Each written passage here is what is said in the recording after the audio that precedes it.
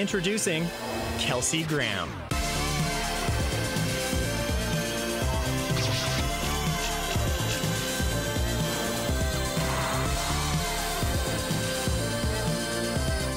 Hello, and welcome to the Backchannel segment. First, I want to start off by introducing you to my team who's been back at Holliday in our Hilltop RTM room. They've been moderating and monitoring the conversation all day, choosing your questions and really help making it happen. And you can see they had a lot of fun this morning with Karen's first segment. Hanging out in the room, it's a little wave.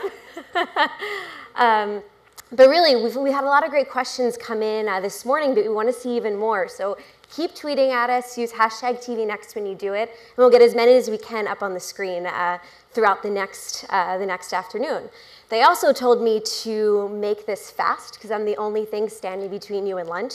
A lot of your tweets are getting hangrier by the second, so I want to make sure that we get you there, and we will very soon. But first, a couple of highlights from this morning's Backchannel. We had over 500 plus tweets that came in this morning, so it's a lot for the morning, but we want to see even more going into the afternoon, so keep tweeting, tweet often. But we had some contributions from three main people. I think Noah really took over the Backchannel this morning with questions and live tweeting. Thank you for your content. It's really been great to see. It's been a really good catalog of everything that's been going on. We also had some really fun moments. I think one of our favorites was Karen's this morning. All of you were tweeting pictures and had a lot of fun talking about it. And I love this picture from Nicolette, so that was a good one.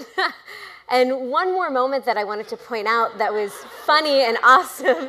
Speaking of women in charge and powerful women, Stacy did a great job with probably the largest panel we've ever seen at a conference, let alone here on our stage. And she was the sole female leading the panel with a bunch of dapper men. So great job there, Stacy.